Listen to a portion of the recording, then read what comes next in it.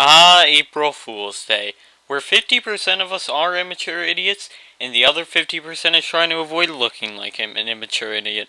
But when, where, and most importantly, why did this day of pretending spaghetti grows on trees and Taco Bell buying the Liberty Bell begin? Well, the nearest possible date that can be identified as the inception of the tradition is in 1582 in France. It's important to note this isn't the only origin story, but it would take far too long to explore all of them. Thus, I would appreciate if no comments yelling at me about it. Thank you. Anyway, the New Year used to be celebrated from March 25th to the April 1st. April 1st being their New Year. However, Charles IX introduced the Gregorian calendar, which moved New Year's Day to where some nations have it today, January 1st.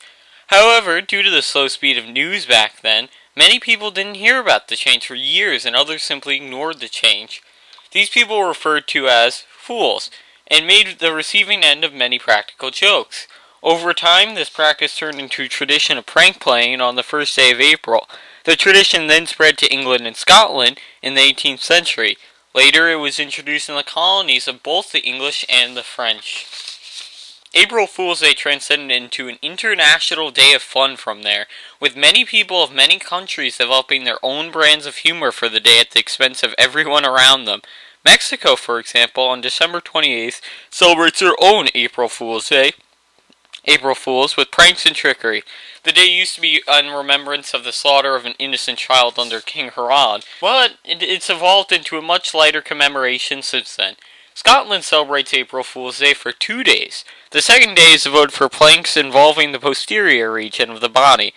Aptly named Taily Day is where the origin of the kick me can be found.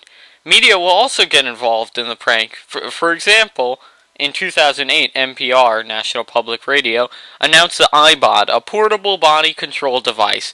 Also in 2008, the BBC, or British Broadcasting Company, reported on a newly discovered colony of flying penguins. They even made an elaborate video segment on this topic exactly with Terry Jones of Monty Python. Despite all the trickery and pranks, it's important to know that even though April Fool's Day isn't a national holiday in any country, it reminds us all not to take life so seriously one day a year, and we thank it for that. And to all of you fool-hating people out there, I think Mark Twain says it best. Let us be thankful for the fools, but for them, the rest of us could not succeed.